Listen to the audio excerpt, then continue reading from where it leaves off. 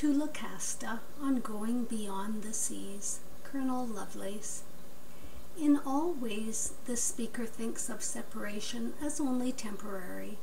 Absence from the betrothed is not a hardship to be endured, but an opportunity to focus on an even greater time when they will meet as like the angels.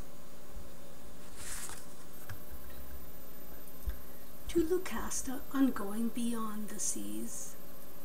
If to be absent were to be away from thee, or that when I am gone you or I were alone, then my Lucasta might I crave pity from blustering wind or swallowing wave.